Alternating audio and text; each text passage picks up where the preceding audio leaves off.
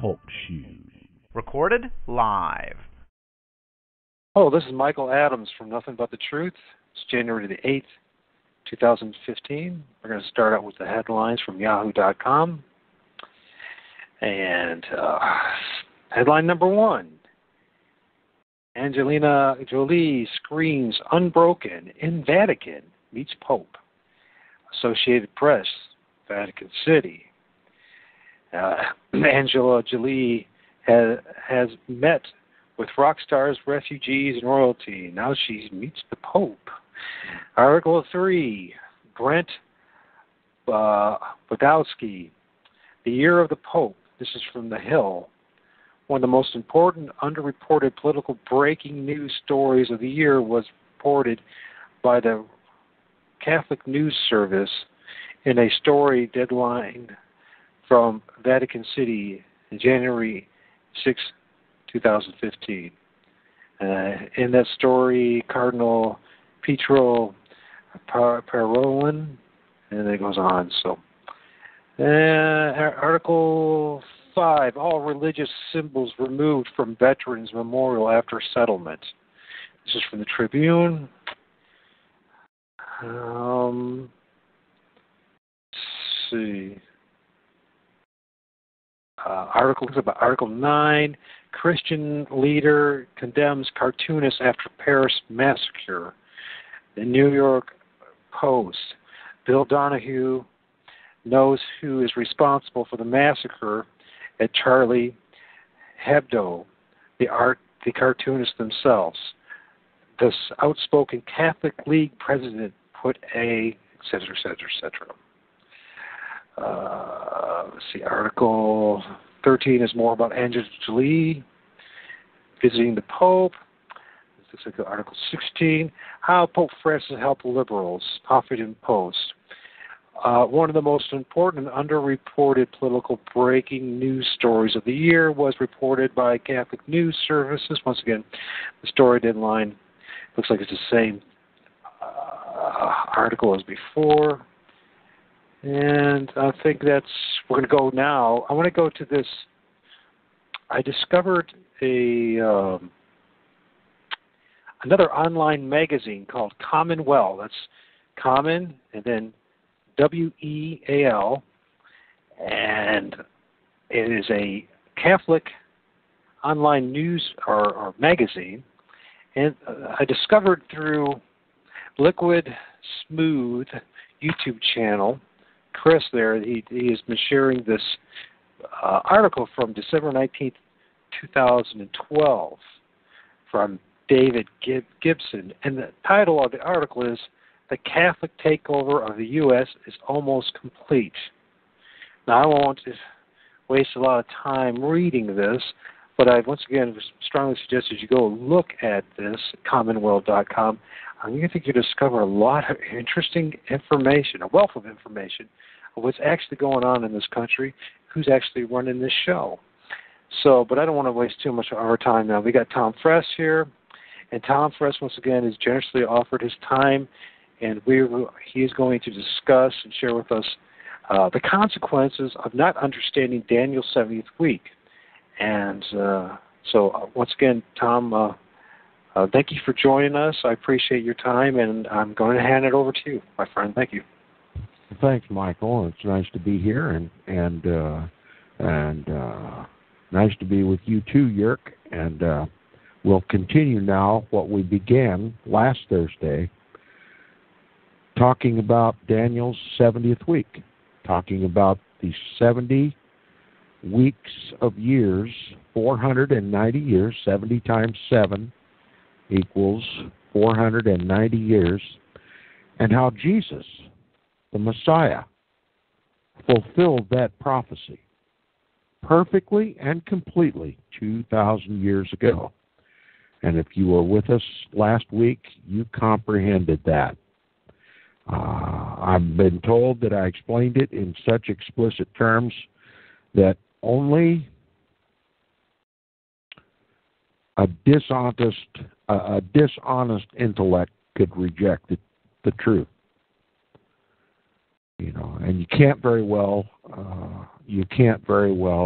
stand in argument against someone who is intellectually dishonest. But Daniel prayed in repentance for his sins and for the sins of Israel. Seeing that they were in Babylonian captivity, they understood why they were in Babylonian captivity, because they had mixed the holy with the profane. They worshipped Baal on God's holy hill. They corrupted the truth by worshiping according to Babylonian teaching. And when Daniel realized it through the reading of the prophecies and determining that they would be 70 years in Babylonian captivity, he fell on his face and he repented. Sweet repentance. God granted Daniel sweet repentance. And it was music to God's ears. You know that when Daniel distinguished himself as a man who understood the sins, not only of his own sins, but of the sins of his nation, and loved God enough to get on his face and confess those sins in repentance, God rewarded Daniel. And that's what God does to those who are on their knees and on their faces in repentance. He rewards them with the truth. And Daniel received, as soon as he began his supplications, God ordered an angel to come and tell Daniel the coming of the Messiah. Gave him a timeline. 70 weeks from the going forth of the command to rebuild Jerusalem to Messiah the Prince. Can't get much simpler than that. From the going forth of the command to restore and to rebuild Jerusalem unto Messiah the Prince would be 7 weeks and 62 weeks. Now, God divided the first 69 weeks into 2 periods. First 7 weeks and then 62 weeks. There was no gap between the 7 weeks and the 62 weeks. They followed consecutively, just like the sun comes up in the east every morning, sets in the west.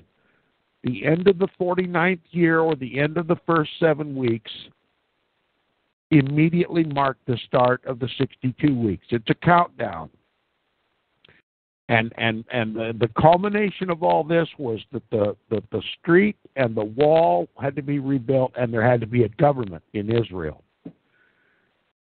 And then Messiah would come after the 62 weeks. First there was 7 weeks, then 62 weeks, and after the 62 weeks, which literally means after the 69th week, Messiah would come.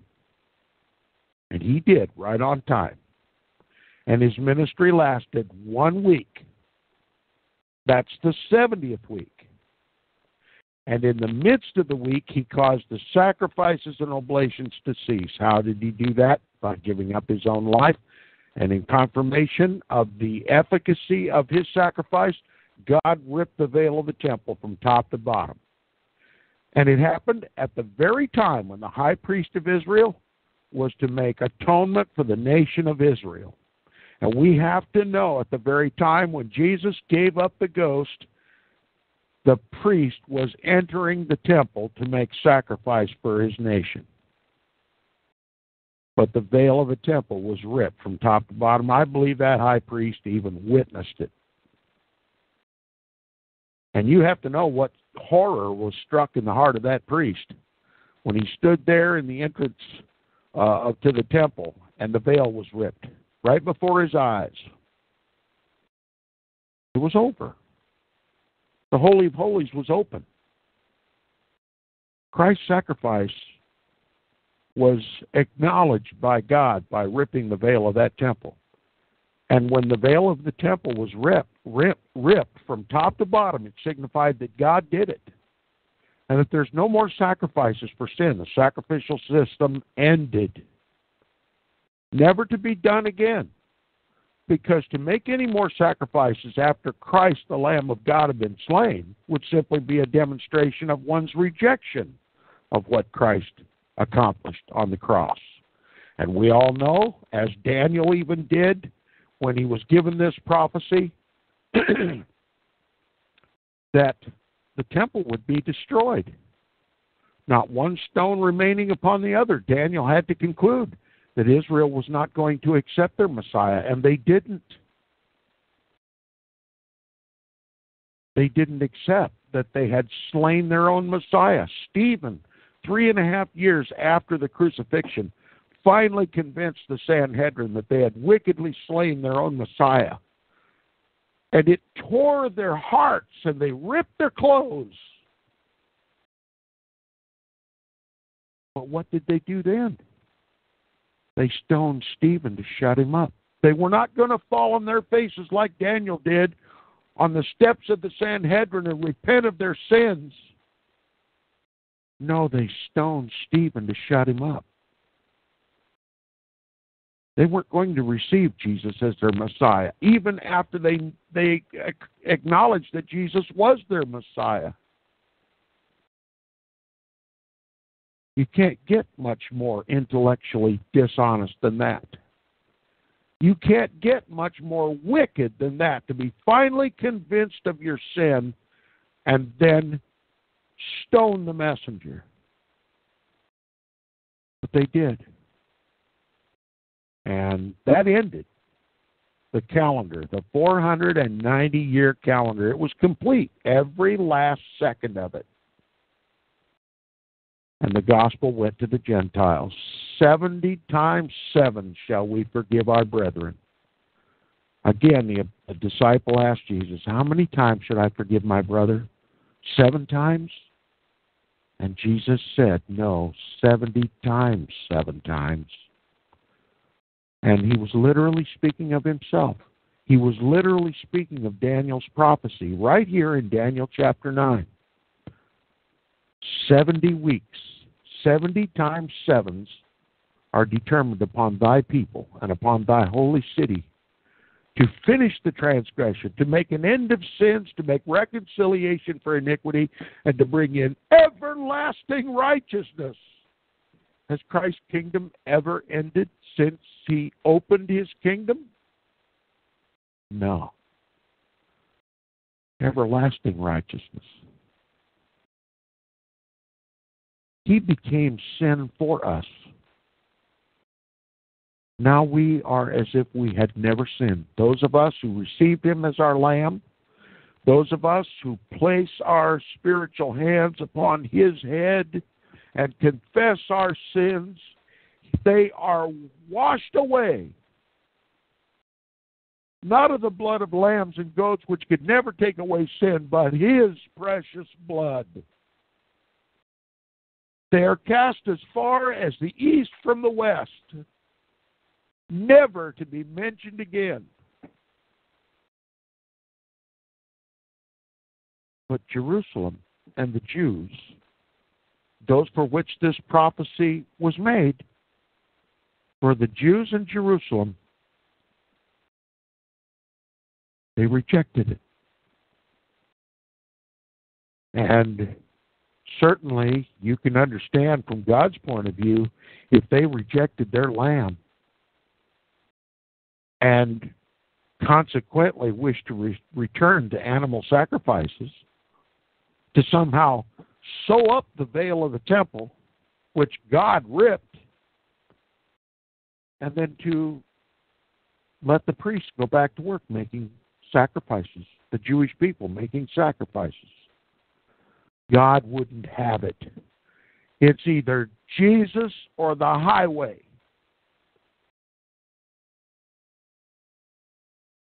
It's either Christ or no way.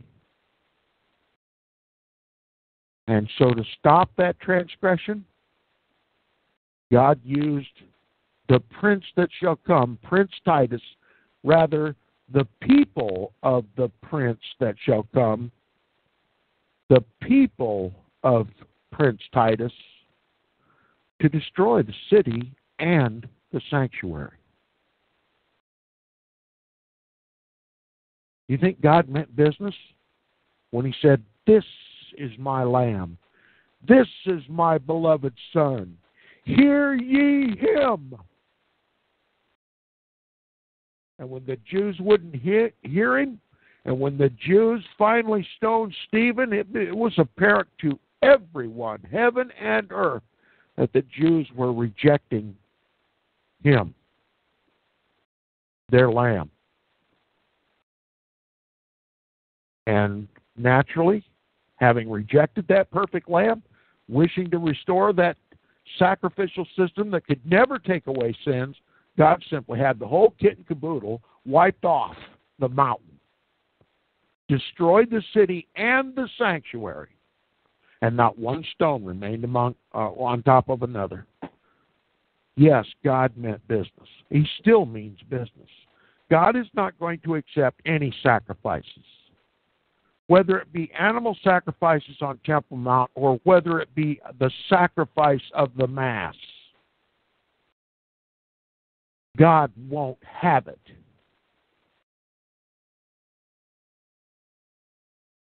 Think about it.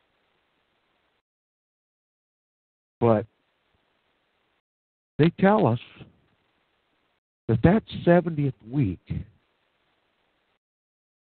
is not finished. That the seal on this prophecy has not been sealed, nor the vision. That it's still open. There's yet something to be accomplished of this prophecy that we know in our heart of hearts was filled completely and perfectly by Christ. What are they trying to tell us?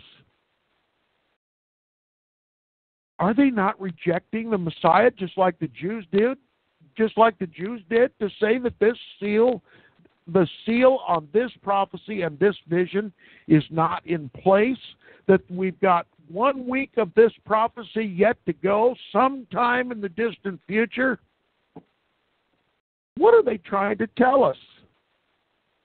They're trying to tell us that Jesus wasn't the Messiah. Isn't that what the Jews believe?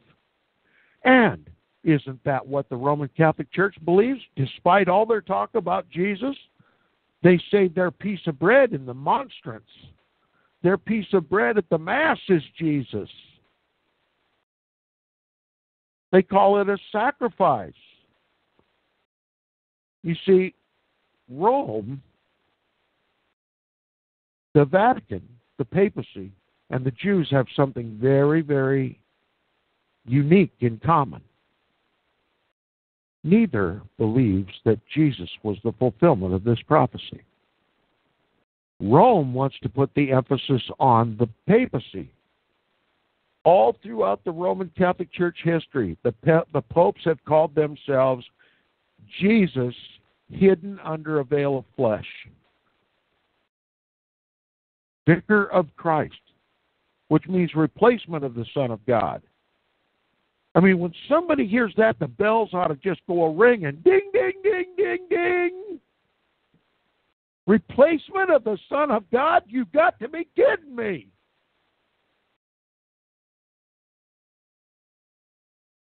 Who can replace the lamb that God provided for us? What man in his delirium would say a piece of bread is Jesus and the Pope is the vicar, the replacement of the Son of God on earth?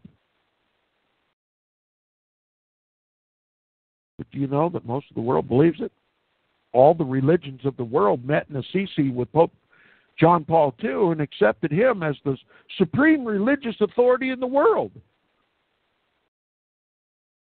That's history. We have the Pope scheduled to come to this country in the fall and address Congress.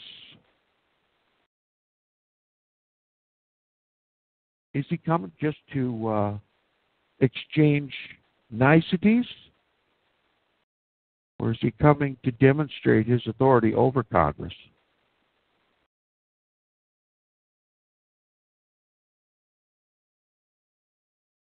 Look, Rome desperately wants this 70th week of Daniel, the one that Jesus fulfilled 2,000 years ago perfectly and completely, he wants to confuse that. He wants that seal that was placed on the vision and the prophecy to be reopened. And he wants to separate the 70th week of Daniel, cut Jesus off, cut off his sacrifice after 3.5 years, attack it on the end of time. What do you suppose the Pope has in mind for all that? To propose another Christ.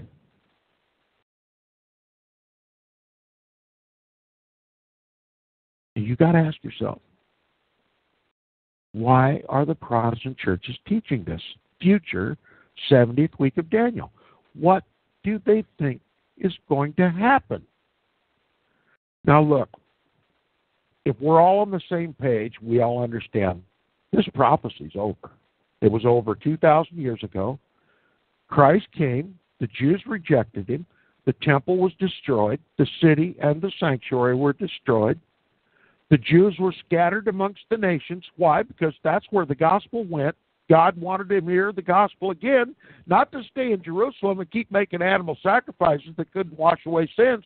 No, the only place they were ever going to hear about the Lamb slain from the foundation of the world, the one who confirmed the covenant in his blood for 1 week, and then in the midst of the week caused the sacrifice and oblations to cease by giving up his own life, shedding his own blood. The only way they were going to hear about him was in the Gentile nations. Not in Jerusalem. It was an act of mercy to scatter them. Because if he left them in Israel, in Jerusalem, the Jews would still want to make animal sacrifices, just like they do today. Gershon Solomon traipsing around making animal sacrifices, which cannot wash away sin, which God will not accept. So he scattered them among the nations so that they would hear the gospel of Jesus Christ. And Paul commanded us, don't boast against those Jews.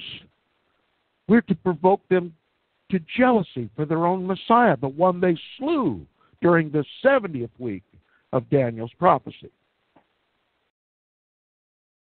So, what do they propose to do by saying that the 70th week, Jesus' week, the Messiah's week, is tacked off and put on the end of time?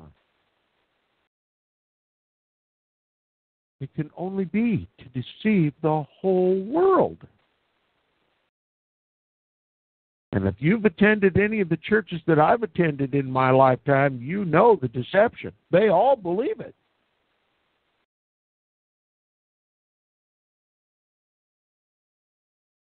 The 70th week of Daniel, that's what they call it. Or the time of Jacob's trouble. Or 7 years of great tribulation. Where do you suppose they get this 7 years from? They get it right here in Daniel's prophecy. After the 69th week came 1 week, a 7-year period of time. Jesus saved us from our sins during that week. But they call it the time of Jacob's trouble. So that wasn't my trouble. That was my salvation. The 70th week of Daniel was my salvation. Jesus was my Messiah. And they call a 7-year period of time at the end of time the time of Jacob's trouble. You know who Jacob was? Jacob was the one who wrestled with God. I won't let you go until you bless me. He wanted to be in Christ's kingdom so bad he would wrestle with the angel of the Lord. Nothing was more important to Jacob than to be a part of God's heavenly kingdom.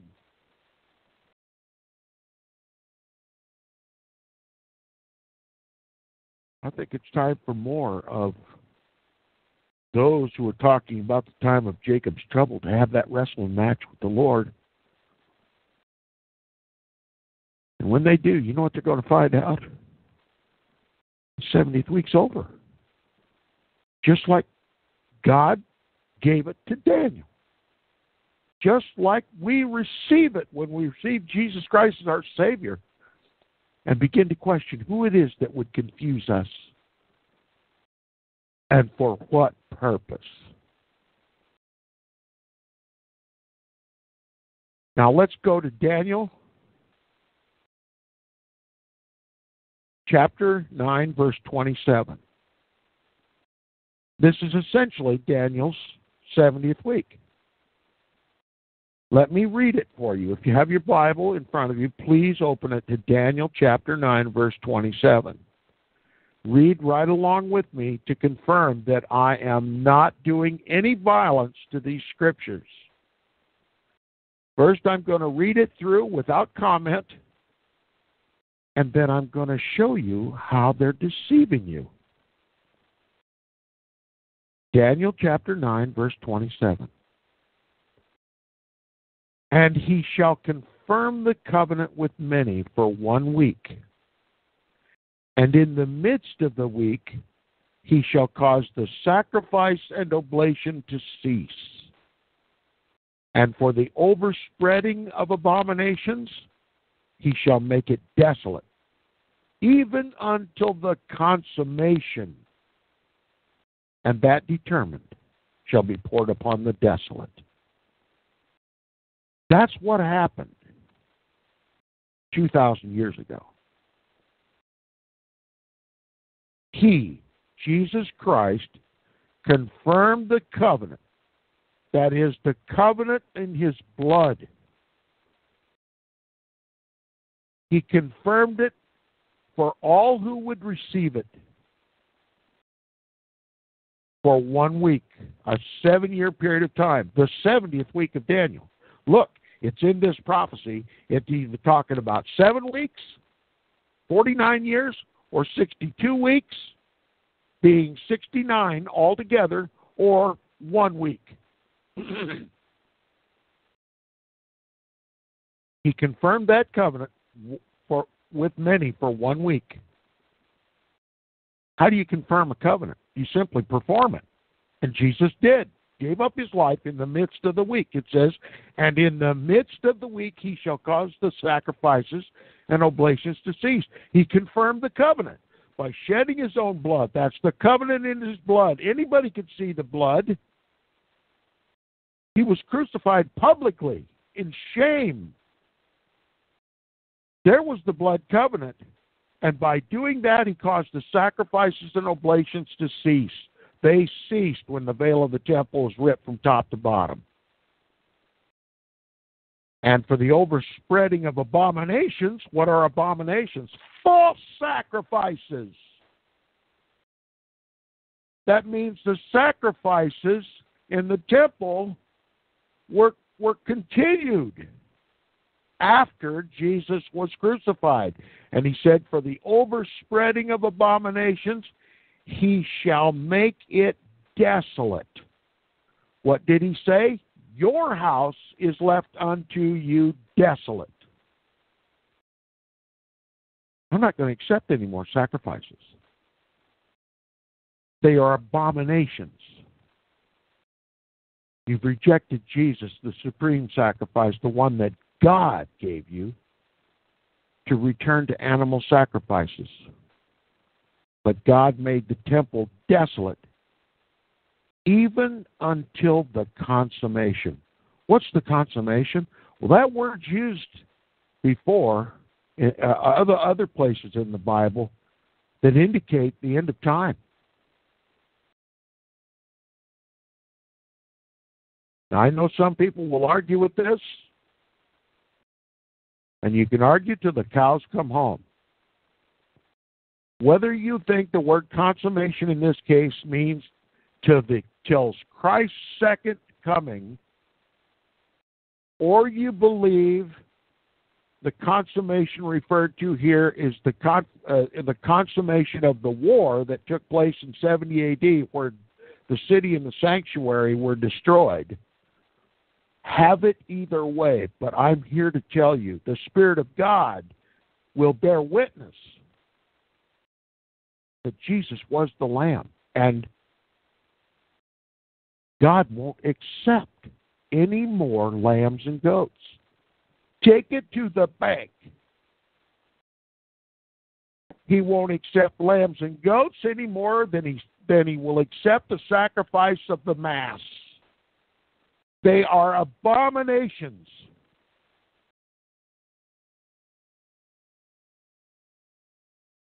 And he concludes by saying, and that determined shall be poured upon the desolate. That determined. The 70 weeks shall be poured upon the desolate. This prophecy had to do with the Jews and Jerusalem, Daniel's people and the holy city, and the Messiah. It doesn't talk about anything else except for a brief clause in verse 26 where it says, and the people of the prince that shall come. We've determined that to be Prince Titus, the son of the reigning Caesar at the time, Vespasian. The people of the prince that shall come shall destroy the city and the sanctuary. It was a great army, Roman 10th Legion. Prince Titus was the general of that 10th Legion, and he brought hordes of people with him, and they destroyed the city and the sanctuary, overturning all the stones of the steps, all the stones of the temple, which they had burnt. And Josephus records that the flame was so hot that it melted the gold in the temple, and the gold had liquefied under the heat and had melted, and capillary action or some other method, the gold had leached into the joints between the rocks. And to recover the gold, they were conquering Jerusalem, they were taking the booty, and they didn't want to leave the gold behind, so they overturned all the stones of the temple, literally leveled it to retrieve all the gold, the molten gold, picking it off the rocks and putting it in bags and calling it back to Rome as booty for the war, to pay for the war effort. That's what happened. It's all fulfilled. To say the 70th week of Daniel is over is to deny that the Messiah has come. To deny that animal sacrifices and oblations had ceased. And what are they teaching today?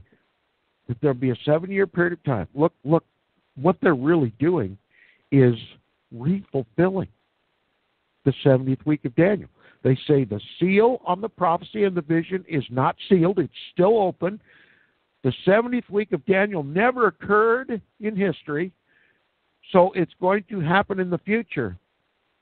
And guess what?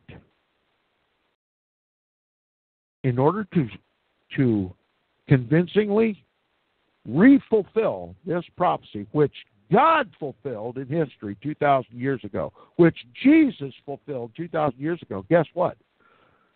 There has to be involved a covenant for 1 week, for 7 years. And in the midst of the week, after 3.5 years, he shall cause the sacrifices and oblations to cease. Well, if he's going to cause the sacrifices and oblations to cease, then they must have started, right?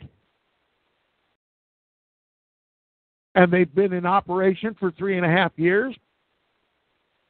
And in the midst of the week, he, whoever that is going to cause the sacrifices and oblations to cease. And all of this presumes that there's going to be a nation of Israel again in the world after 70 A.D., and that there's going to be a need for a sacrifice. Where does that need come from? Well, the Jews, having rejected Jesus, need their sacrifice, don't they? Wasn't that the abomination that they were trying to conduct after the veil of the temple was rent? They want to continue that abomination.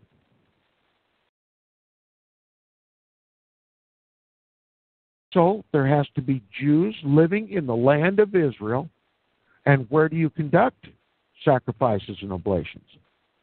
In the temple, on Temple Mount. Remember, if whoever it is that wants a redo, a do-over of the 70th week of Daniel, if they don't do it in Israel, if they don't do it on Temple Mount, if there's not Jews living in the land and there's not a temple built, who's it going to convince?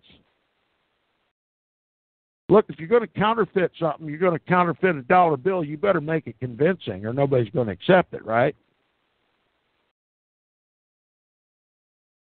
Nobody's going to be fooled. Nobody's going to be deceived.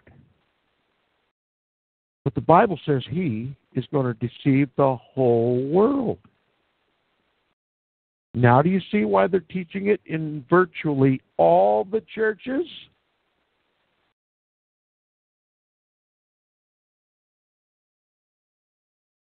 There has to be an Israel. There has to be Jews living in the land. There has to be a temple. There has to be a 7-year covenant. There has to be animal sacrifices and oblations.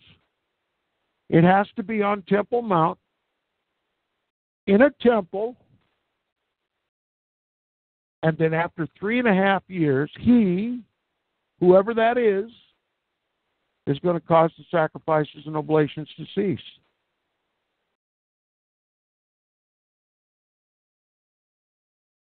And isn't that what the world is prepared to do? Isn't that what the world has been preparing for close to, 250 years? I mean, look, the Vatican and the Jews want a do-over of the 70th week of Daniel. God destroyed the city and the sanctuary through many people of Prince Titus, scattered the Jews throughout the world. They couldn't do a do-over with that Israel because God destroyed it. So they got to make their own Israel. Stop and think what is required to take place for a phony 70th week of Daniel to be accomplished. First, you have to create a nation-state of Israel. Then you have to have Jews living in the land. How do you make the Jews go back to this new nation-state of Israel? By persecution. By the Holocaust. By anti-Semitism. Do you realize the Roman Catholic Church has had a doctrine almost from the get-go called replacement theology? That the Jews are Christ killers and are worthy of damnation, and that God simply took the title chosen people away from the Jews, and guess where he put it? Right on the Roman Catholic Church. That's right. Rome teaches the Roman Catholic Church has replaced the Jews, that they are God's chosen people. They have a divine right to rule the world. They have a divine right to make you Catholic. They have a divine right to rule all the nations of the world, all the governments of the world. That's exactly what happened in the old world order. Nobody can dispute that. History is copiously in support of that truth. The Vatican governed all the kings of the earth. He sat and unseated kings. He crowned and uncrowned the kings of Europe. And if he wants a do-over of the 70th week of Daniel, then he's got to create a nation-state of Israel, doesn't he? The Bible also talks about wars, and rumors of wars. You know how the Vatican got its nation-state of Israel in 1948? Wars, and rumors of wars. First, the First World War, to destroy Protestants, Bible-believing Protestants and Jews that knew the Scriptures. Did you know that there were many of the Jews that were scattered among Europe realized that they had no right to return to their land, which was not a land at all? They had no right to return to Israel until God delivered them to Israel, just like he delivered them out of Pharaoh's Egypt to Israel. By the Shekinah glory, by a Jewish Moses, by God's stretched out arm.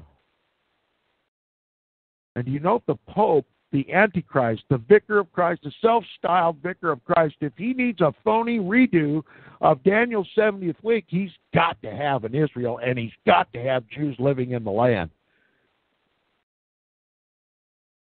So he created Israel with the help of the nations, with the help of the governments of the nations, particularly England. Winston Churchill, General Allenby, and he even had some help from a wayward Jew by the name of Theodore Herzl. And he had Lord Balfour, a Satanist, who said, a people without a land and a land without a people. So the movement got started in Rome's Europe, in papal Europe. You got to have a stage to perform this phony reenactment of God's 70th week of Daniel, and it's got to be in the ancient land of Israel on the eastern end of the Mediterranean. And you got to have Jews living in the land. What good's a covenant? What good's animal sacrifices if there's no Jews living in the land? And what about all the Jews in Europe that said that they can't go back to Israel till God leads them there with the Shekinah glory, with his outstretched arm? They have to be destroyed, don't they? Otherwise, they may corrupt the rest of the Jews that are willing to go back down to Israel to help perform this phony, futurist, counterfeit 70th week of Daniel. There's your Holocaust. There's World War II. And Yerk, who's listening, and Michael both know that the Nazis could not have happened without the Vatican support. They know that Hitler was a devout Roman Catholic all his life. They know that the SS, the Gestapo, the SS, the Secret Service of the Nazi Germans, were literally fashioned after the Jesuit order. That Himmler was nothing but Germany's Ignatius Loyola. And what did they do? They killed Protestants and Orthodox and Jews, all three of which Rome considers heretical, heretics. It was just another Inquisition. But it accomplished not only the killing of Protestants and Orthodox, but it killed Jews who would never return to Israel, but by God's outstretched hand. And once they were all gone, then Rome and the government of England and other governments of the world created this League of Nations, which was the forerunner of the United Nations that now governs the world for the Pope. But in the meantime, Israel was established. In one day it became a nation. And guess who was the first one to acknowledge it? The United States of America, a Protestant land that should understand the fulfillment of Daniel 9:27. But guess what? They've been taught lies.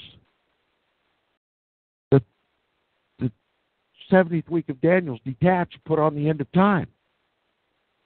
It hasn't happened yet. So they have to help make it happen, don't they? So they first acknowledged the new nation state of Israel. The United States was the first nation on the planet that acknowledged the new nation-state of Israel in 1947. But guess who it's created to help? The Vatican.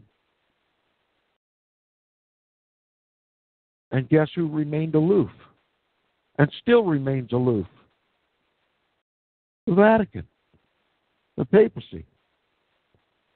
You know, it's customary among royalty that when they get a big party together, when the Queen's going to have a party, invite all the princes and the pretty people from the nation to come and have a party. The Queen is always stylishly late to her own party. That's how I describe the Vatican's apparent rejection of the new nation-state of Israel. It's her creation to begin with. It's her party. She's just stylishly late.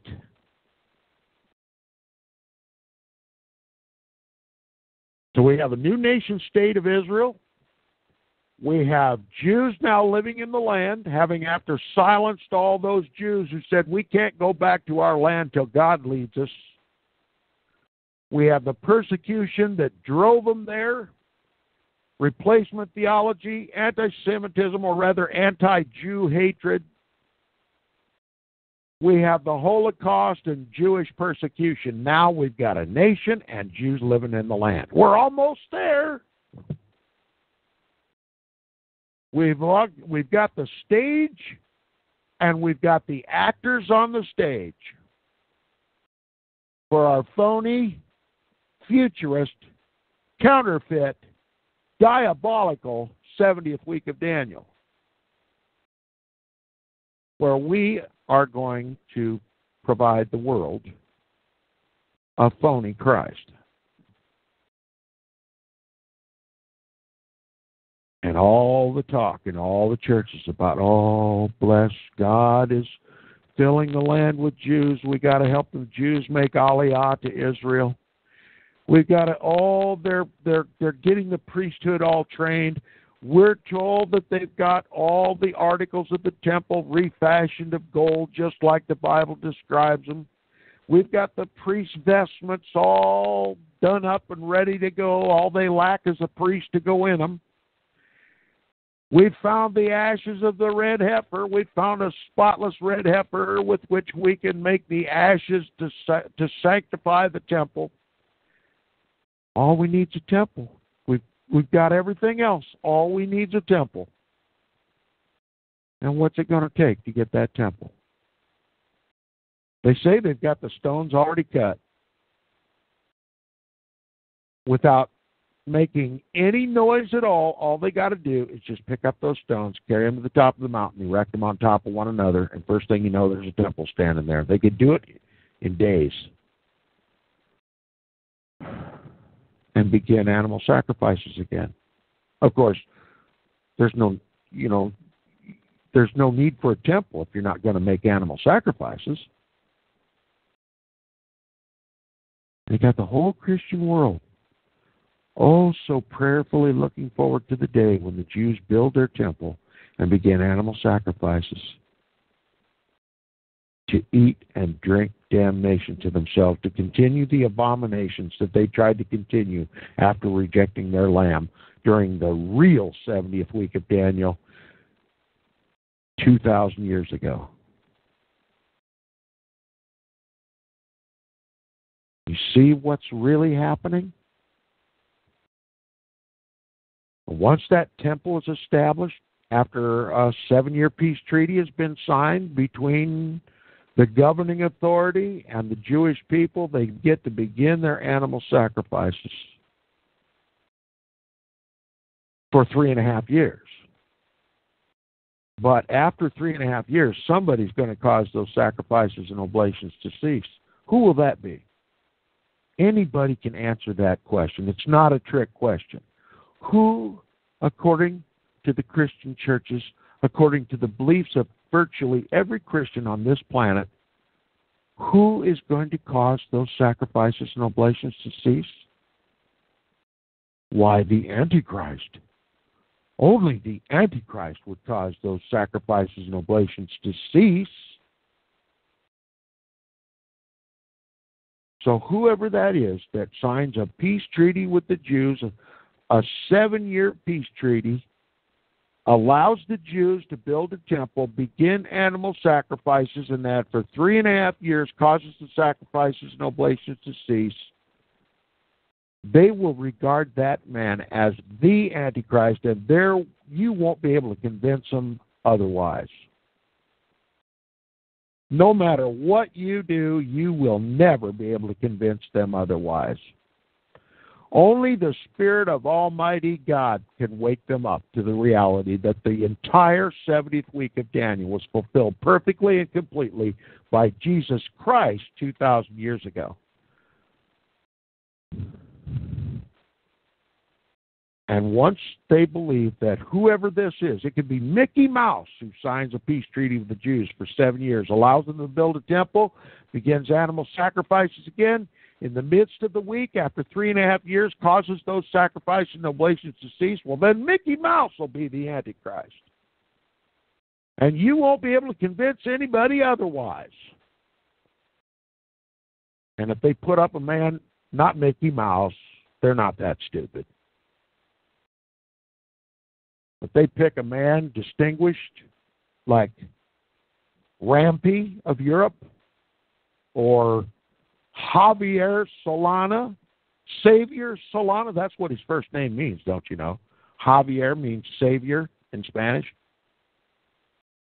Javier Solana is reported to have a 7-year peace treaty with the Jews all ready to go.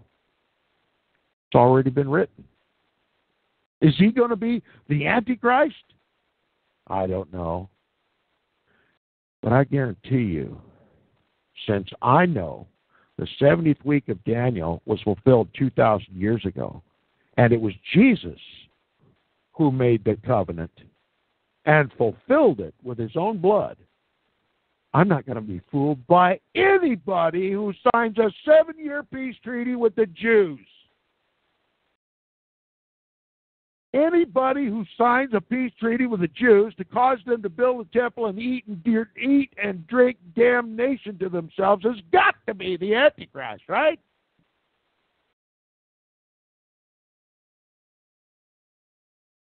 But I propose that whoever signs that peace treaty with the Jews and then cancels it after 3.5 years is only going to be put up to be the counterfeit Antichrist. And what Rome intends to do after that is to present the papacy as the Christ. There's your counterfeit. That's what this is all about. To finally, convincingly, after having rejected the real fulfillment of Daniel's 70th week, to set a world stage to conduct a counterfeit 70th week is all for the purpose of denying that Jesus was the Christ and that there's somebody else that's going to save the Jews and the rest of the world from nuclear annihilation. And guess who that is? The papacy. That's the role the papacy has been playing since their reestablishment in 1929 at the Lateran Accords to be the world harbinger of peace. The ecumenical movement to unite all the religions of the world, all the governments of the world into a one-world religion, a one-world government, and a global kumbaya for Satan. The papacy's been the bell ringer for that for decades and decades and decades. And, of course, he's always claimed himself to be the replacement of the Son of God, which miraculously, diabolically, is believed by most of the world. You know who the replacement of the Son of God was? 50 days after Jesus departed, the Holy Spirit was sent. That's the replacement of the Son of God, His own Spirit. And guess what? If you call yourself, if any man on the planet calls himself the replacement of the Son of God, he has claimed the office of the Holy Spirit. He has blasphemed the Holy Spirit. That's how you blaspheme the Holy Spirit. You claim to be the Holy Spirit. You claim to be the vicar or the replacement of the Son of God. That's who the Antichrist is.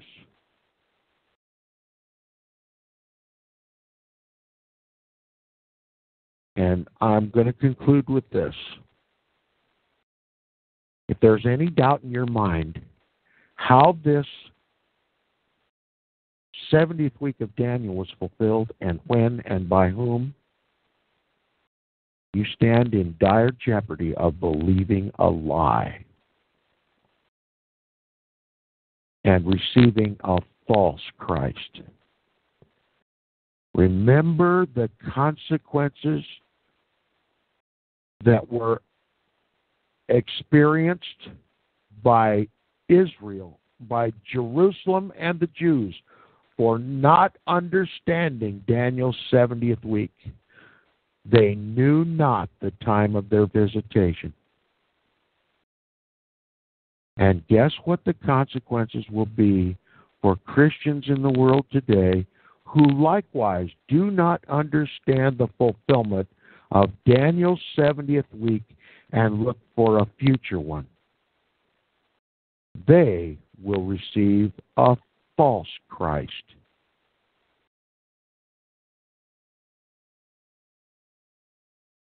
If you have any questions about this, write me. Tom@seawaves.us. Tom@seawaves, SEAWAVES, just like waves of the sea, SEAWAVES.us. And I'll have the patience of Job. There are no such thing as stupid questions when it comes to Daniel's 70th week. No such thing. But I will tell you, to get an answer from me about the 70th week of Daniel, about anything I've said in this program tonight, you have to at least be intellectually honest. What are the consequences of the Jews who did not know the fulfillment of the 70th week of Daniel? They knew not the time of their visitation. They rejected Jesus Christ. They were scattered. Their temple was destroyed, and their city was destroyed, and they ceased to be a people. What is going to happen for the Christians of the world today, deceived by the papacy into believing there must be a future 70th week of Daniel? They will have likewise disastrous consequences in receiving a false Christ, the papacy. Back to you, Michael. Well, thank you, Tom. Thank you, Tom, for that. It was excellent. And, I do have some questions. If you would like to honor me in dealing with them. I accept everything that's been said today. It's clear, it's obvious, it's true. But the questions I have are relevant to the sense of why there's so much confusion about Daniel 9:27, and inevitably, what's going to people go to is Revelations 2:9 about the synagogue of Satan. And there's an awful lot of people out there in the world that believe that the Jews are running the show. It's not Rome.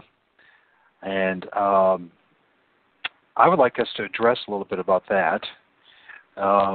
What is the synagogue of Satan? And obviously the Jews do not run the show at the papacy, and the Jesuits are the ones who created the state of Israel and are playing out this phony counterfeit of Daniel 9:27. So I don't know if you're willing to talk about this or not right now. I feel it's relevant. Who is the synagogue of Satan in Revelation 2:9? The synagogue of Satan is Roman and Jew alike. If they do not accept Jesus as the Messiah, as prophesied by Daniel in the 70 weeks of Daniel, and look for another, that is the synagogue of Satan. Look, there's only one church of Christ. Okay? Yeah. And Jesus is the rock and foundation and cornerstone of that church, and we are all little stones built upon it. Amen. It's the body of Christ. And the synagogue of Satan is everything else. Now, I know there's a vast body of people, most of whom are Roman Catholic, or at least influenced by anti-Semitism or more correctly, anti-Jewish hatred, who are influenced by replacement theology that the Jews have rejected Christ, they're Christ killers, and that the moniker of the chosen people has gone to someone else, but most particularly the Roman Catholic Church.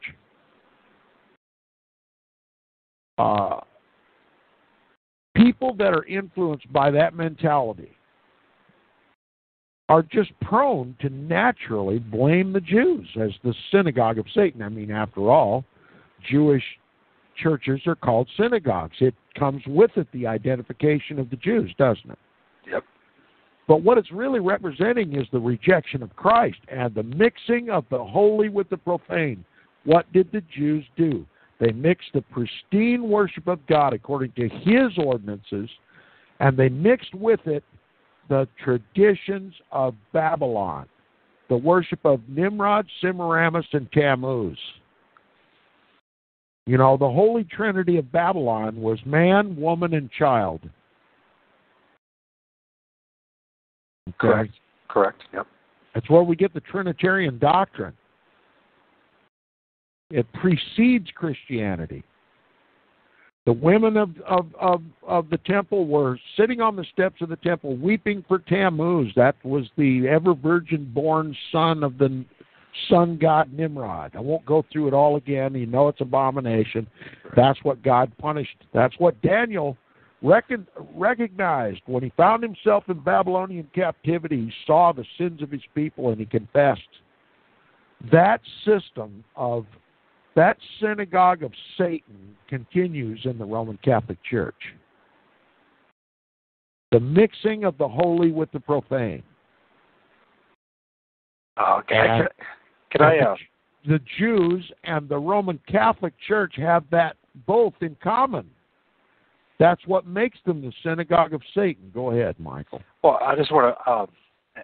This might be an overshoot, but I'm going to suggest, and I could be wrong about this, but the synagogue of Satan is anybody who denies that the fulfillment of Daniel's 70th week, that Jesus Christ was that fulfillment. Couldn't have said it better myself.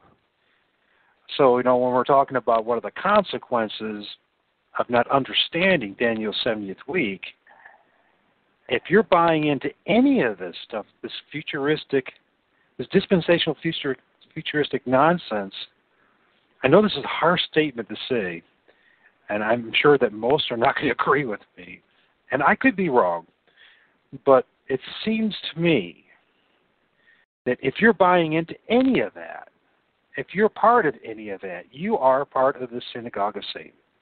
You certainly stand at dire jeopardy of becoming part of the synagogue of Satan. No doubt about it. But God, see, I used to believe in this futurist lie. For 50 years of my life, I believed in it. But God extricated me from it, showed me from the Scriptures what it's really all about. And that can happen for them too, if they will, like Daniel, get on their faces and pray and confess their sin. God will reward them. God always rewards repentance. I've given up the traditions of men, the Babylonian traditions of men. I'm going to name them. I've given up Christmas and Easter and Sunday Sabbath. They all originated from ancient Babylon. They predate history. They're counterfeits, very weak counterfeits. They are mixing the holy with the profane. December 25th was anciently celebrated as the birthday of Tammuz. We know, all Christians even admit today, Jesus wasn't born on December 25th. He was born in the fall. Most likely, people are hesitant to say this, but he was most likely born on the Feast of Tabernacles. He tabernacled with us, didn't he? He took on a temporary abode, one fashioned for him by the Father. That makes more prophetic sense, doesn't it?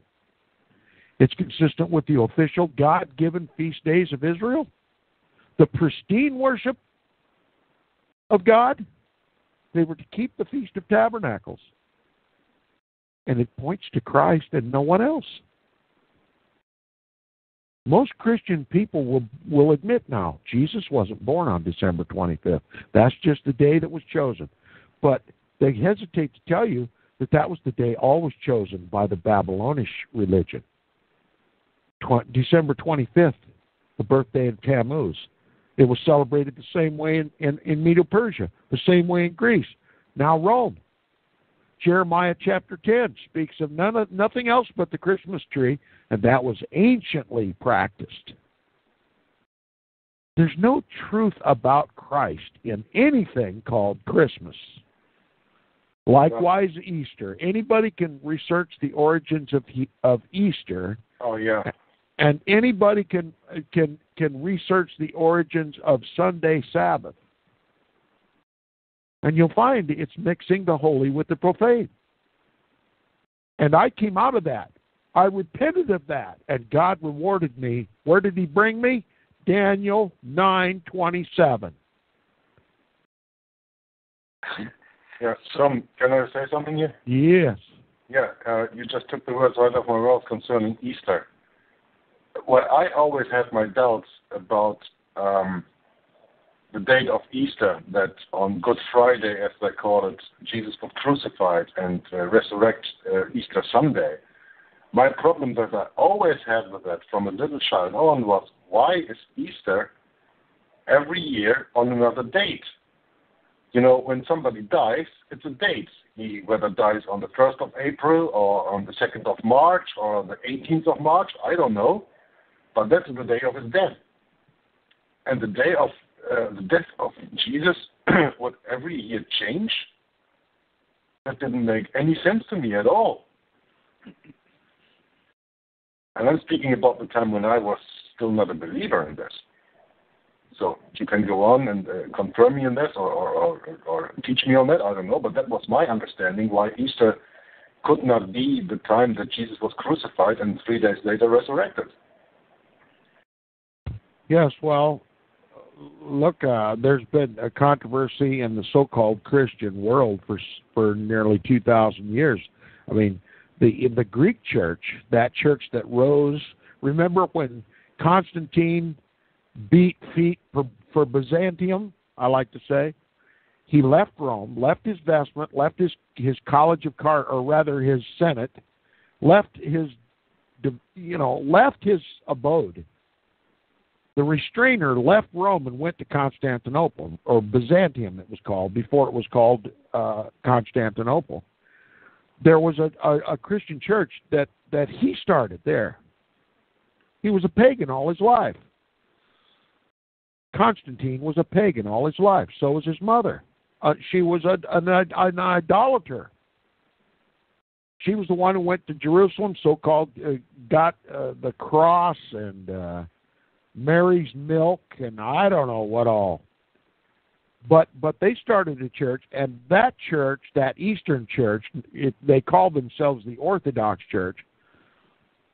They contended with the Pope, the Roman Catholic Church, over the date to be celebrated as Easter. That's what brought about one of the things that brought about the ultimate schism in 1054 A.D. between the Roman Church and the Eastern Church, the Byzantium Church or the Byzantine Christians, and they still argue about it today.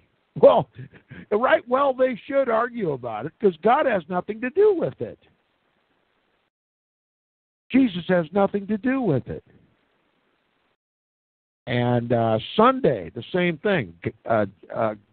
There's no sanction in the Bible. There's no hint anywhere in the Scriptures that God, who instituted the Sabbath on the seventh day of creation, would ever change it. Jesus made no mention of it. Jesus was criticized by the religious leaders of the day for picking corn on the Sabbath. What Sabbath was he keeping? His Father's Sabbath. That's the Sabbath we're to be keeping. And we know that when Jesus came forth from the tomb, it says, the Scripture plainly says, on the first day of the week, the women went to the tomb to anoint Jesus' body, and they found the tomb empty. And Jesus came to him and said, "Touch me not, I've not yet ascended to my Father." That was on the first day of the week. So what was he doing on the Sabbath, the seventh day of the week? He was in the grave. He'd risen. Yeah, but my point was just that every year, every time Easter is changing, you know? That's so because it's the author of confusion. Yeah, but that's what I mean. That is the point that always made me not believe in this in the Jesus story when I was younger, because I thought when somebody dies, it's that date. Yeah, I mean, you go to a graveyard and everybody has 2 dates on their gravestone: the date of birth and the date of death. And even though they agreed on Christmas, the 25th of December, that would be the date of Jesus' birth, but I know it's not right, but that's not the point. There is a date fixed, but with Easter there is no date fixed because it always changes. Some years it's in March, some years it's in April. It has to do with the moon circle, I think, if I'm correct about that. So they are celebrating or remembering the day of Jesus' death and 3 days later his resurrection every year on another day. Yeah. On another date, and that is just not logical to me. That was the point that I was making. And how are we instructed in the Scriptures to remember that? The ordinance of the Lord's table. This do in remembrance of me. There's nothing said about Easter. It's true. There's nothing said about a holiday. He said, as oft as you eat this bread and drink this cup, you do show forth the Lord's death until he comes again. That is our Easter every time. I retract that. I find myself all the time returning to the abuse of the truth. Look, we don't celebrate Easter. That's Babylonianism. Okay? Absolutely. That's Babylonianism. We are to remember Christ's crucifixion. We do that when we celebrate his table, the Lord's Supper. We show forth the Lord's death until he comes. Our salvation was through his death and sacrifice. We're to remember that. Easter is for somebody else. Mm-hmm. Gentlemen, I want us to go back to the topic. Yeah, that was the main topic that I wanted to make too. Let's go back to the subject at hand. You know, as far as the show today. Daniel 17th week. Yeah, I have another point up there. Okay. I think it is also very interesting to read in that part, Luke 21, verse 24. And they shall fall by the edge of the sword, and shall be led away captive into all nations. And Jerusalem shall be trodden down of the Gentiles until the time of the Gentiles be fulfilled. And when is the time of the Gentiles fulfilled? Well, Daniel. we are told. Let me. Yes, finish. go ahead. Go ahead. We are told that the times of the Gentiles will not end until Jerusalem is no longer ruled by other nations. And Jerusalem is now ruled by the Pope of Rome when you look into the Oslo Accords of 1993. Yes. Keep going, baby. No, that wasn't. that was my They've been ruled by Rome and other nations for since almost 2,000 years, right? I mean, we're talking about the people now, right? The nation. And so when we look at what we see over there in the Middle East, that is just a counterfeit. It's phony. It's not about a piece of dirt in the Middle East. To me, I think that this chapter 21, verse 24, directly fits into Daniel 9, verse 27 as a completion to that. Because it speaks about the destroying of Jerusalem, right? As Tom was explaining all the time, 70 A.D. Yeah. And that's exactly what Luke 21:24 speaks all about.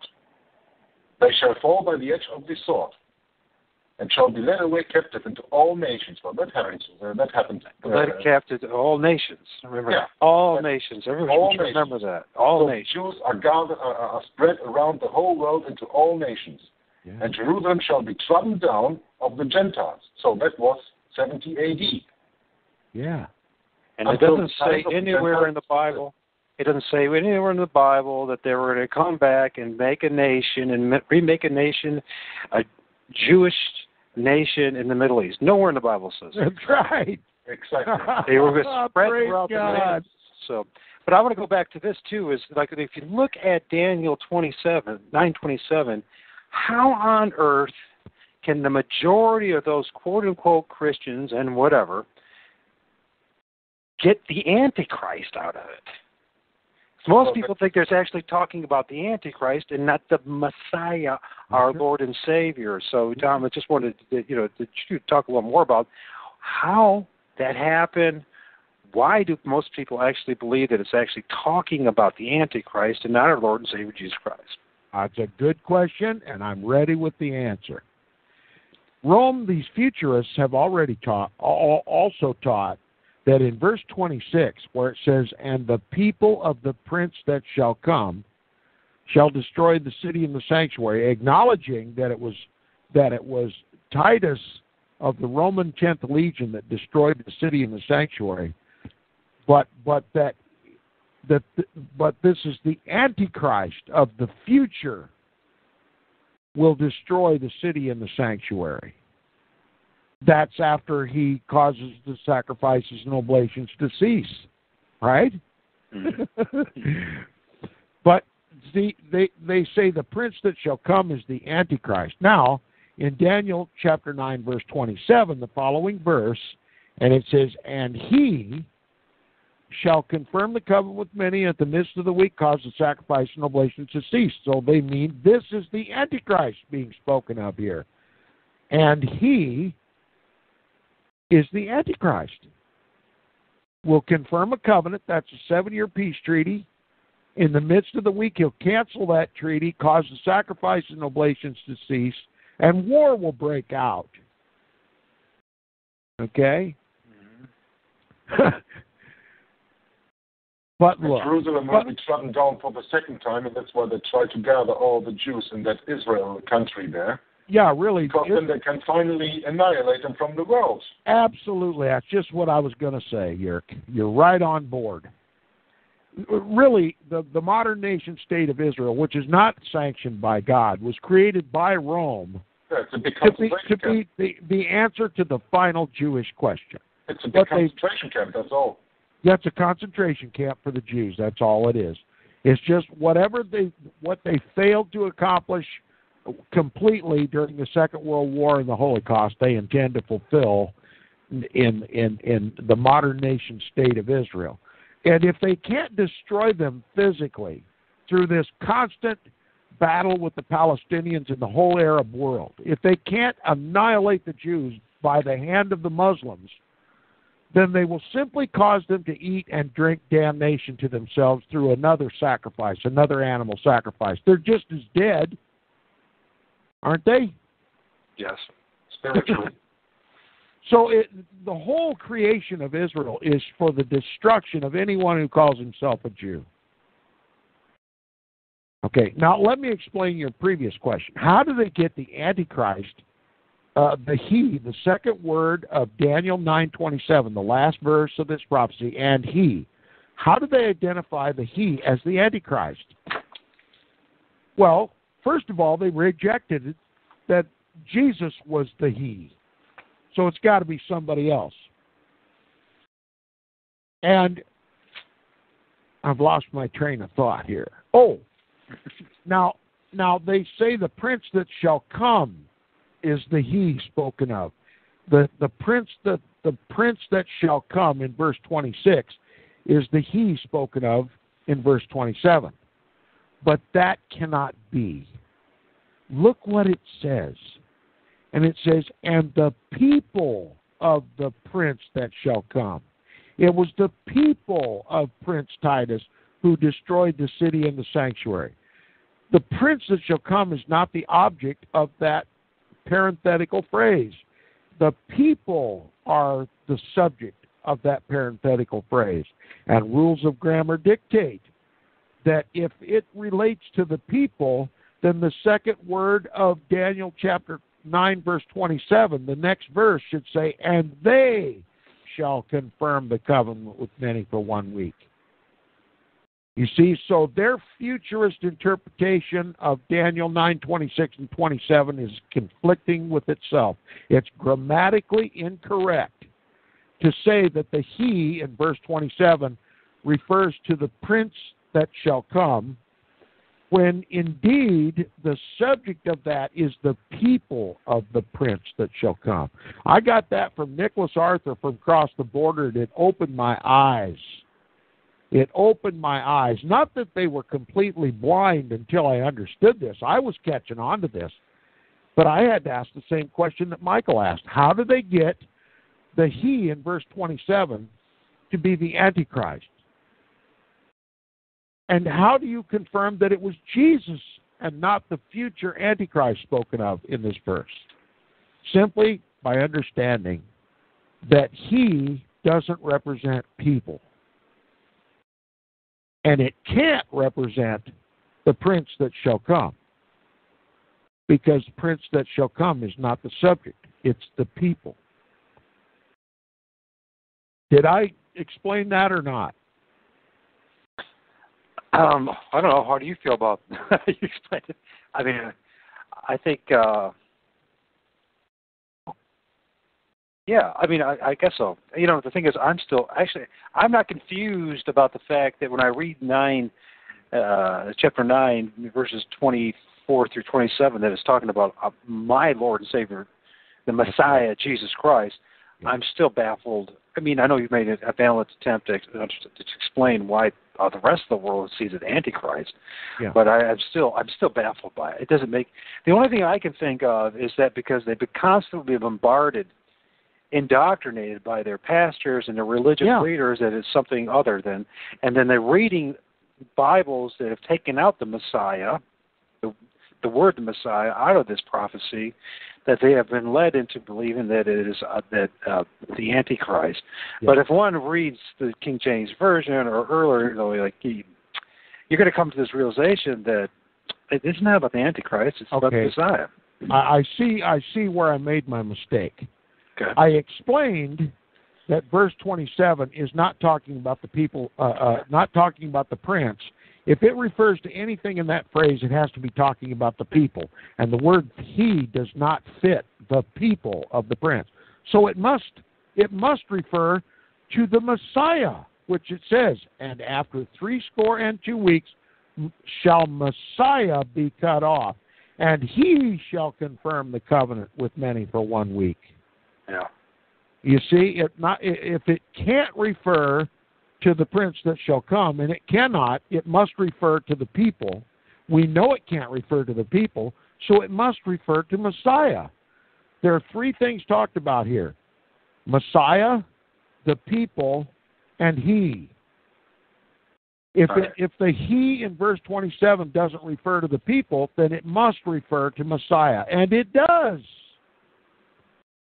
It could just leave out the confusing part, this parenthetical clause, and just read it this way. And after 62 weeks, in other words, after the 69th week, shall Messiah be cut off, and he shall confirm the covenant. Why? Because he was cut off.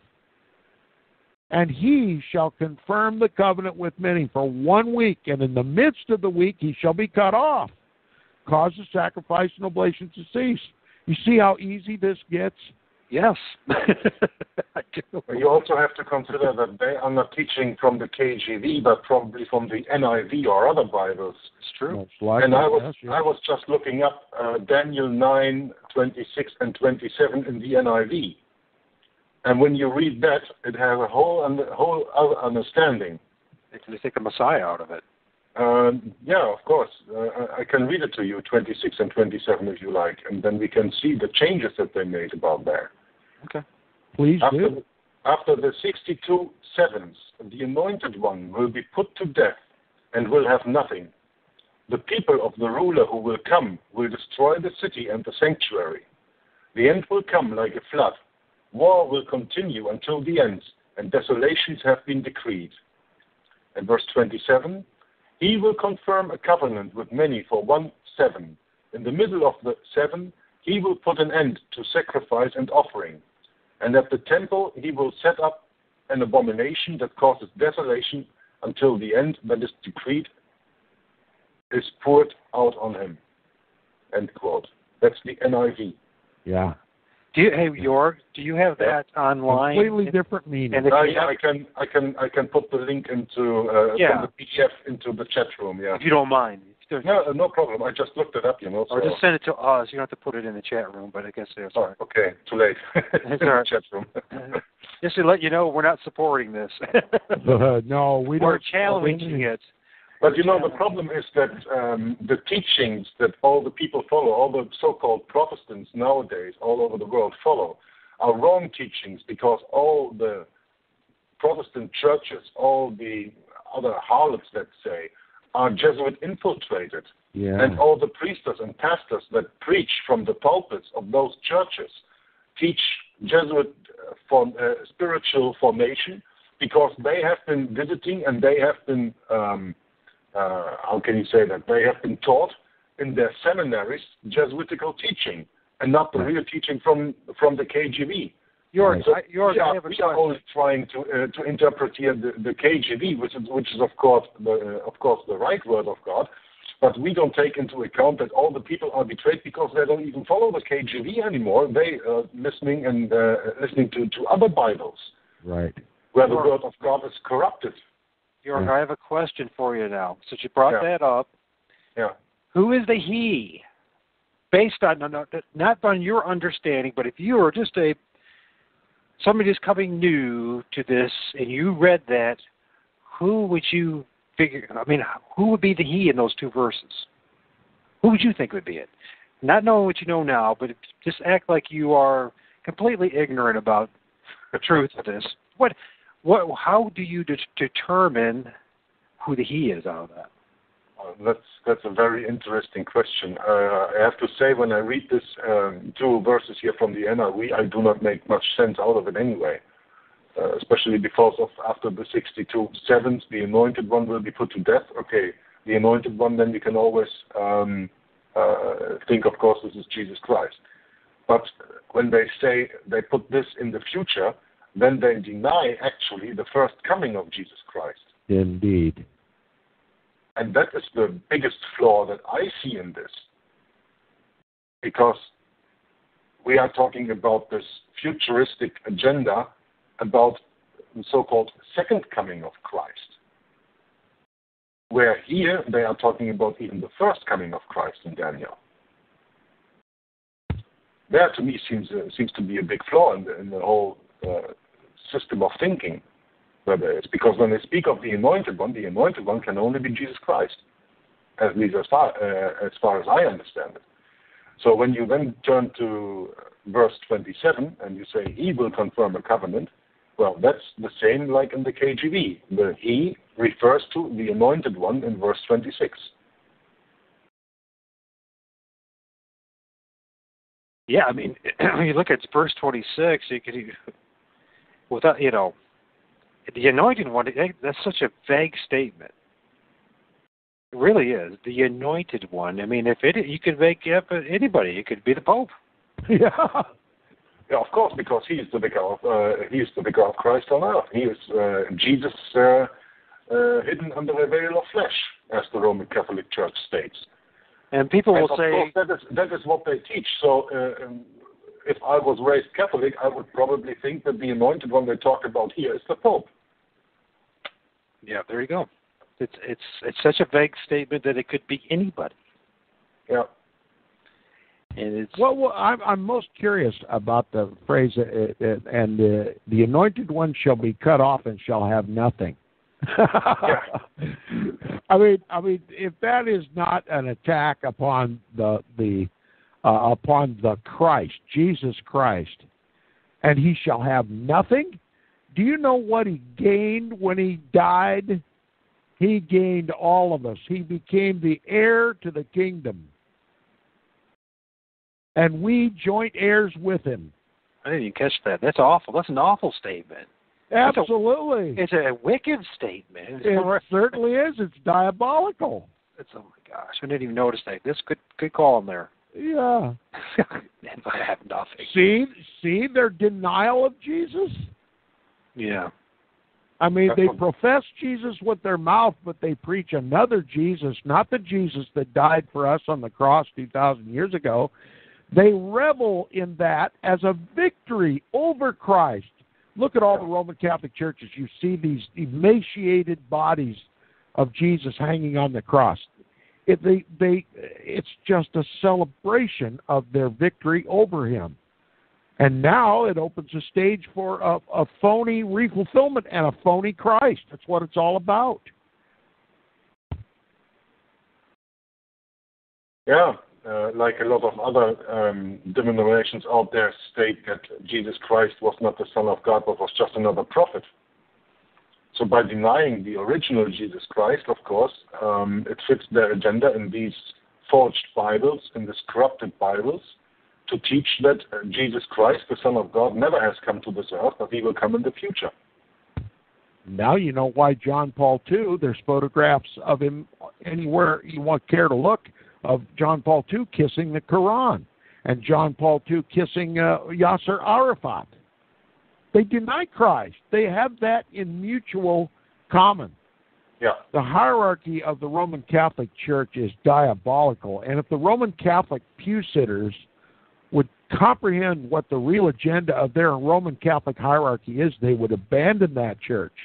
There are many people in the Roman Catholic Church who truly, as best they can, under all the deceptions that they are under, from cradle to grave, they truly do worship Jesus Christ. And that's why the command is to come out of that church before the plagues happen. That church is going to be plagued just like Pharaoh's Egypt was. They have to come out of that church. They have to come out from underneath the governments that the Vatican controls. That includes the United States government. Coming out of Babylon remember, the Vatican is a church and a state. It's a global church and a global state. That means they control all the churches and all the governments. We have to come completely out of that system. We can't remain in the church and we can't remain in the state. I'm probably confusing the issue now, but there's much more to coming out of Babylon than coming out of just the Roman Catholic Church. Absolutely. You have to come out of the daughter churches and all sorts of things, because there's so many layers of the Babylonian system that you have to address and deal with to come out of. So, but it's interesting is looking at that, it's not only the NIV, but the New Living Translation, the English Standard Version, the New American Standard, they're all saying the same thing. And Daniel 9:26 and having nothing. And I I never noticed that until now, and how wicked that statement really is. So, and how belittling it is of our Lord and Savior. So, not only do they not mention the Messiah, but then they make it out, that basically accomplished nothing. It's a statement. I mean, having nothing. So. Well, that's why you're not alone on this broadcast, but you have brothers to help you. Yeah. There's another question that goes along with Dan, what we're talking about, and even what Georg brought up as far as Luke. This question's a tough one, and I know it's going to probably upset a few people, but it's a question that should be asked. And this question is, how can you be a Jew and deny Daniel 9:27?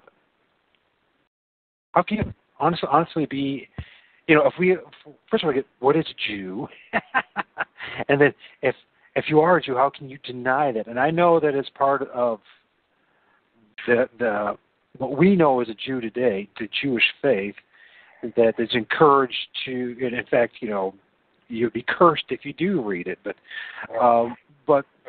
we have to go back to the fundamental. We have to go back to the fundamental question: is how can you actually be a Jew and deny that? I mean, there's a giant contradiction going on here. Yeah, but that question you should have asked 2,000 years ago. Well, I wasn't there, so I'm asking it now. No, I mean to all the Jews living at that time and who denied Christ. Right.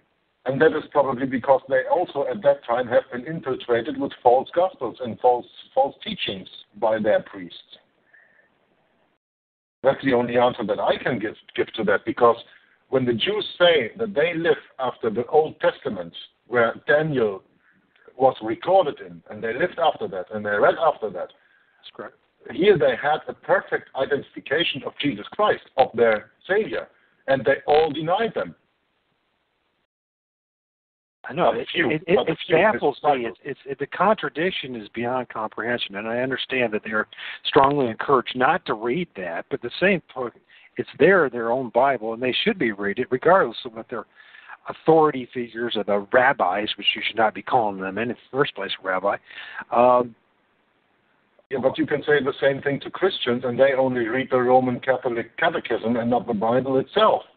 Well, I understand that. If every Christian would read the Bible as it was meant to be, and they were presented the right Bible, the KJV, like we do our study on, then we wouldn't have this confusion in the world right now that we are having. Well, no, but I guess it comes down to this. The question is, are we the Jews? Because we believe that? I mean, I'm asking this. It's an honest question. I'm not trying to be controversial. The answer is simple. It's given to us right in the Scriptures. One is not a Jew who is circumcised of the flesh. One is a Jew who is circumcised of the heart. Yeah. Abraham was a Jew, a true Jew, before he was circumcised. Abraham was a true Jew before he was circumcised. Paul plainly said, one is not a Jew who is one outwardly, but one who is a Jew inwardly. That is one of the faith of Abraham, Isaac, and Jacob. The ones who received Jesus Christ as their Savior are the true Jews. Well, that's what I'm getting. So that's salvation is not by DNA. Right.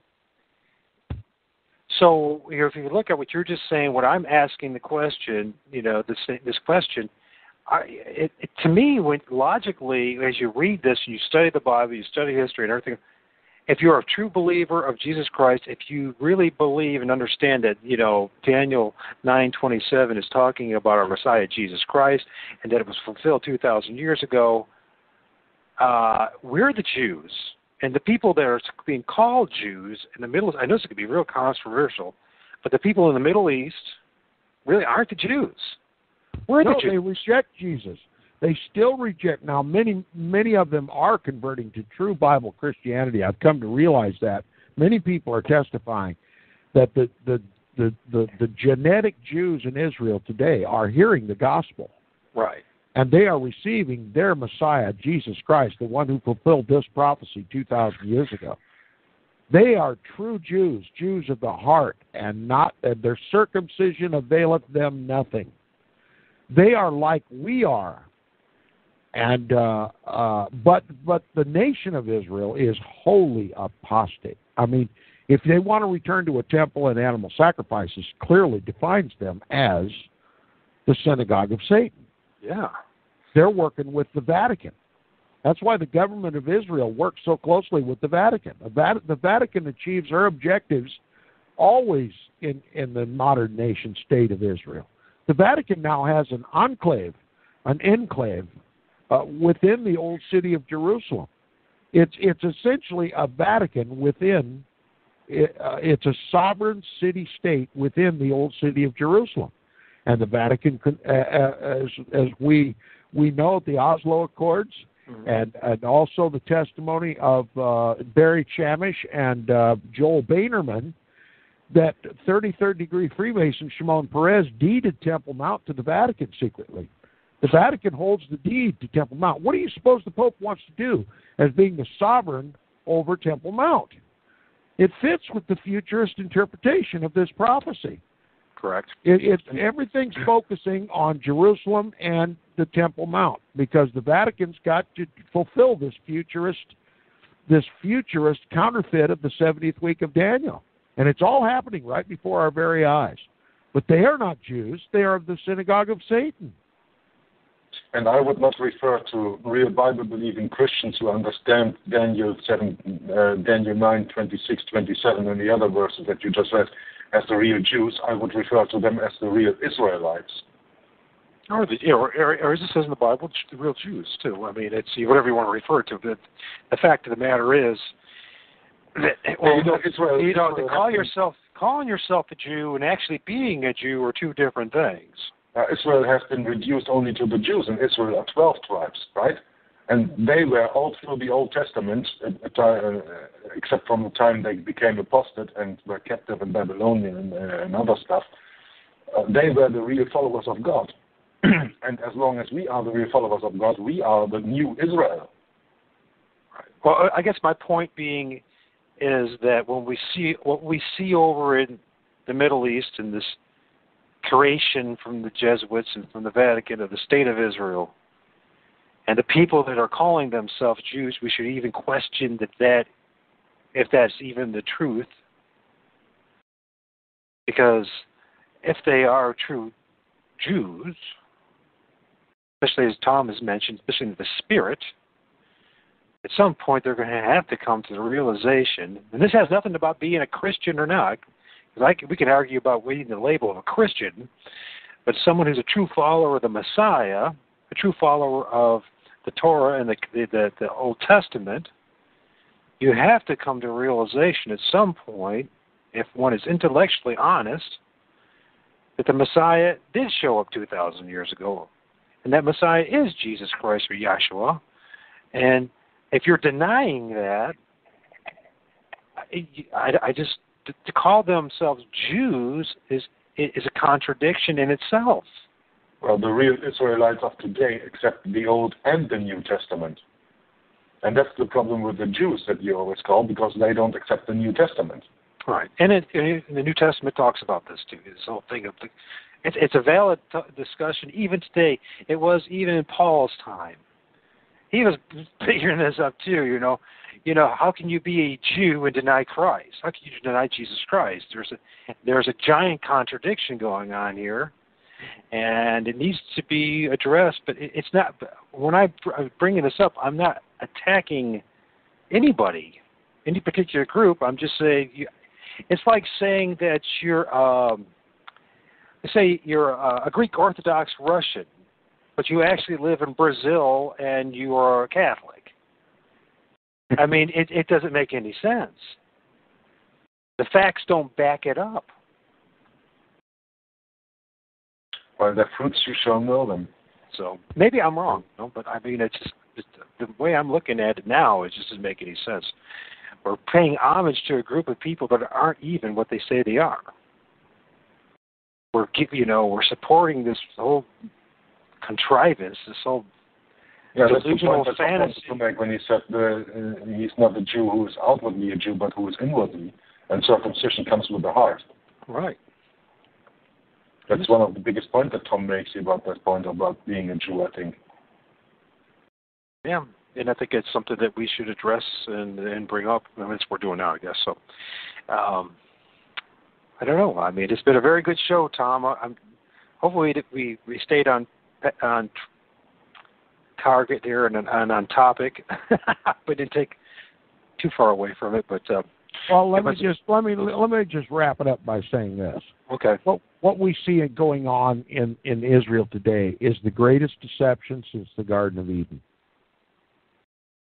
That sounds ridiculous to people that don't understand that Jesus was the fulfillment of this prophecy 2,000 years ago. If they understand that Jesus was the fulfillment of this entire prophecy 2,000 years ago, it's over. It is finished.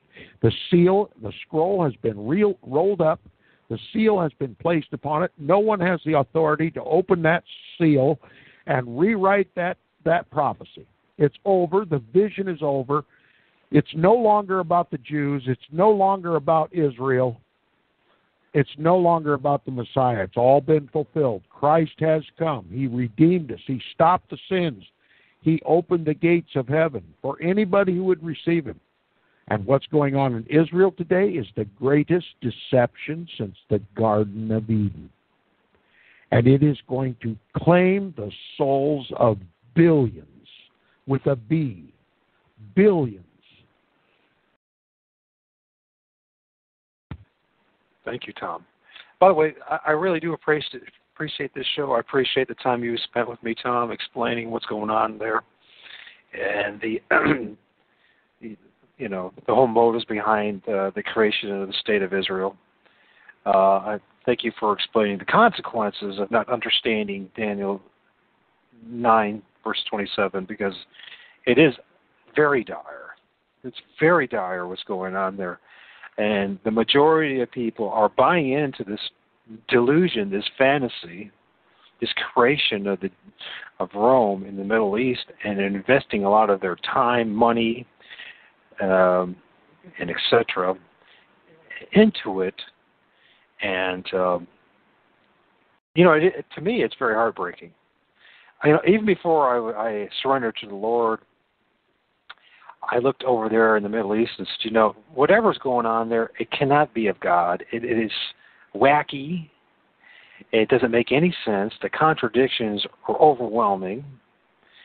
And to have folks like you are willing to share your insights to help to understand what's really going on, the real motives behind it is really important. So I hope people that who are listening to this now and into the future will understand. And it sounds like we're about to wrap up here on the show. So the other thing too, folks, Saturday, Tom mentioned his name already today. Nicholas Arthur will be on, and we're going to go through the first chapter of his book called Vatican.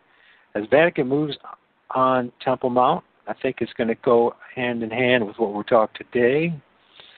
And I think it's really important that we understand the actual truth, the real motives behind the Middle East.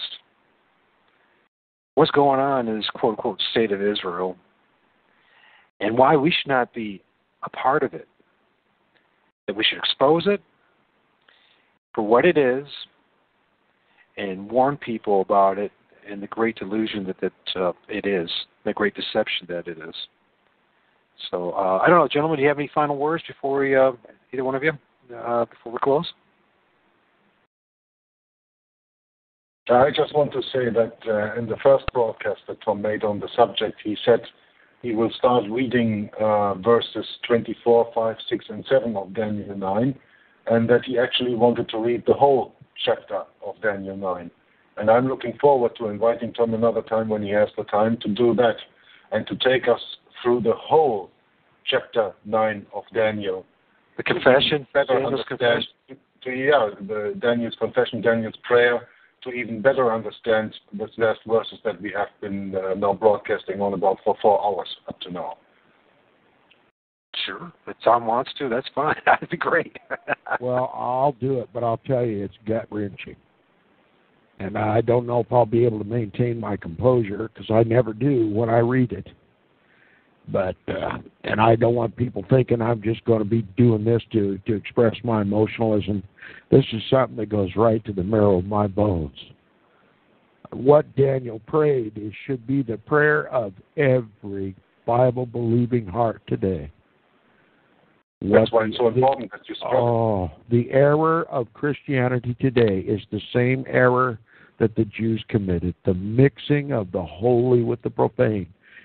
And when God opens your eyes to the apostasy, the Babylonish traditions of men that have literally become Christianity today, this prayer, this confession of Daniel would just tear your heart out. And I don't even know why I'm submitting to this, because it's a gut wrencher for me. I'll do it again, but only if with your indulgence. But I'll just conclude the way I always conclude, with a blessing. Blessing from the one who caused the sacrifices and oblations to cease 2,000 years ago. That's who I want my listeners to be blessed by. The one who came 2,000 years ago and caused the sacrifice and oblations to cease. There is no more sacrifice or oblation. It's Christ or none. See you next time. Amen, brother. Thank you. Thank you, York. And hopefully we have another show coming up soon with York in Conversation Juggler 66. Our last show was a powerful one as well, so Tom and York. So anyway, Saturday, once again, we have Nicholas Arthur. We're talking more about this subject with him. That'll be 9:30 p.m. Saturday Eastern. So thank you, Tom. Thank you, York. And with that, folks, I'm going to call it a show. It was an excellent one at that. So thank you.